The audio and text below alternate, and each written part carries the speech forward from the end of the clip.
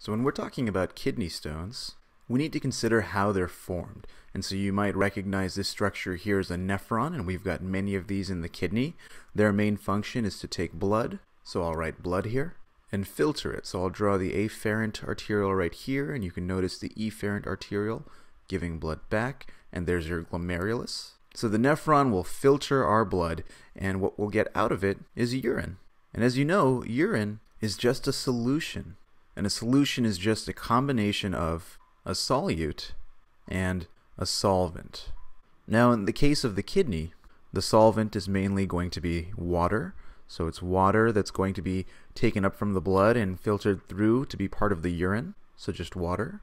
And the solute can be a variety of things, and we'll talk more about that in detail. And you might recognize potential solutes as calcium oxalate, urate, sodium cysteine, anything that will come together to form a stone. But in order to form a stone, the first thing we have to do is undergo crystallization. So let's start here and talk about the steps to crystallization.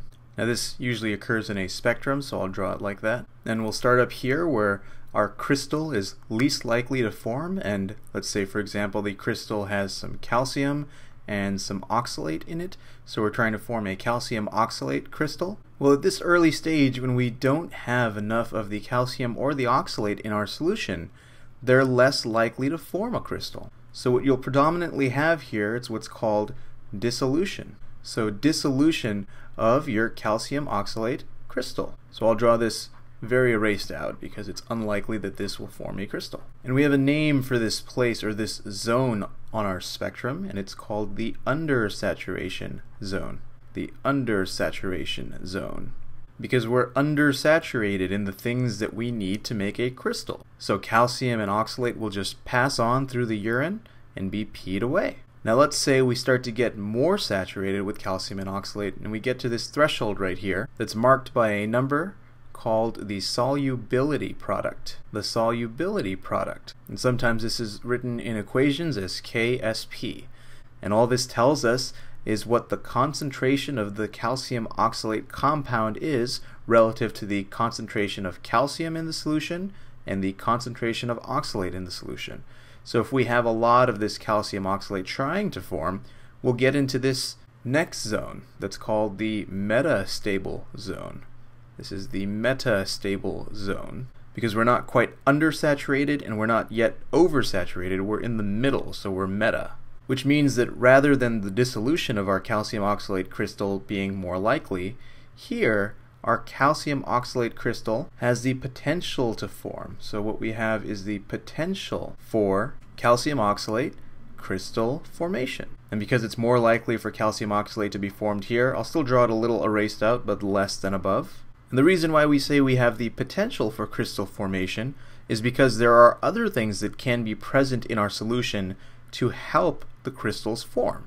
So these things that help crystal formation are called promoters. And these are separate solutes that may be present in our solution to increase the likelihood for crystal formation. So for example, let's say in our proximal convoluted tubule here, so part of our nephron very early on, we have calcium that wants to be reabsorbed and put back into our bloodstream. And we also have sodium present here. Now the interesting thing about these two guys is that they're absorbed at times by the same protein channel. And what can happen is that the sodium can outcompete the calcium to be reabsorbed outside of the proximal convoluted tubule into the bloodstream. So if it's reabsorbed, that would leave more calcium present in the tubule to eventually form a crystal. And as you might imagine, this is something that can happen in folks that have a high salt diet. So that's one way we can promote crystal formation.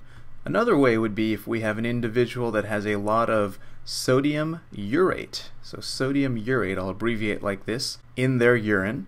And what sodium urate tends to do is that it likes to aggregate like this. Let's say it aggregates and just kind of clusters together.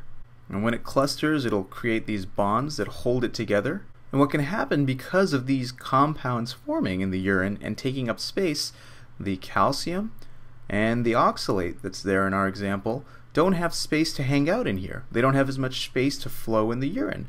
So they may be pushed together, and that in turn can cause an effect that's referred to as salting out, which just means that the calcium and the oxalate are forced to come together and form a crystal. And one thing that's important to note is that urate is an example of a purine, and a purine is something that's found in meat.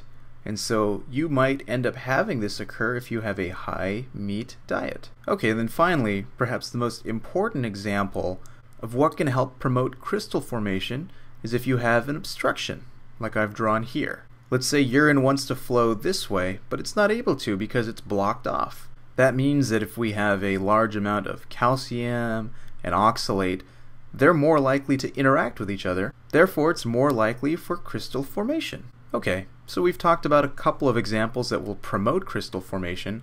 What about things that will inhibit crystal formation? So inhibitors, or things that will decrease crystal formation. One example of an inhibitor is citrate. Citrate is an ion that will grab onto things like calcium and prevent it from interacting with other things in a solution, which are things like oxalate, which means that less interaction here translates to less crystal formation. And you may recognize citrate as a compound found in these citrusy drinks. So I'll write citrusy drinks, which can include things like lemonade or orange juice. Now, a condition that can serve as an inhibitor is if you were to drink a lot of water. So let's say this is your renal tubule here, and you've got some calcium and you've got some oxalate present, and say they're present in concentrations that could be considered the metastable zone, and they could interact. But because you're drinking so much water, there's going to be a sort of rinsing effect here. So I'll write rinsing down here. And this occurs because you can achieve high urine flow, especially if you drink around 3 to 4 liters, which is the amount of about 2 full soda bottles of water, which will then translate to less crystal formation, and down the line, less stones. But let's say despite our best efforts, we pass this threshold here that's marked by a number that's known as the formation product. The formation product, and this is similar to the solubility product above, but this marks a threshold beyond which formation of these calcium oxalate crystals are likely. And some refer to this zone, if we're going to go with the same type of terminology as above, this zone as the unstable zone. The unstable zone. And so at this point, our calcium oxalate crystal will finally form. And so let's scroll down and focus on this little guy right here. This is referred to as a nucleus, or the process of its formation is also known as nucleation. From here, the next step would be crystal growth, which means this little ditzel over here would become a lot bigger. And remember, all of this is happening while it's passing through the renal tubules. From there, what can happen is several of these crystals can aggregate. So I'll show you 3 of them here that are formed and larger. They've grown. And now they're aggregating. They're interacting together. They're forming this type of complex. So we have crystal aggregation. And at this point, this complex has grown big enough that it'll cause some irritation or inflammation to our kidney. So let me draw our kidney right here. So here's our left kidney. I'll draw it like that. And to orient us, let's draw the artery there. Maybe the renal vein going that way. And then here we'll have our renal pelvis that becomes the ureter. So there's the ureter down here. This is the renal pelvis. And I'll just connect them here. So this complex that's up here now is going to cause some irritation in the renal papilla where it sits. So irritation, or as we refer to it commonly in medicine as inflammation. So inflammation can occur in our renal papilla here. And again, this occurs because we formed what's referred to as a plaque. And this plaque will continue to grow until it falls. It'll fall away from where it was adhered or stuck onto the renal papilla, so it'll fall.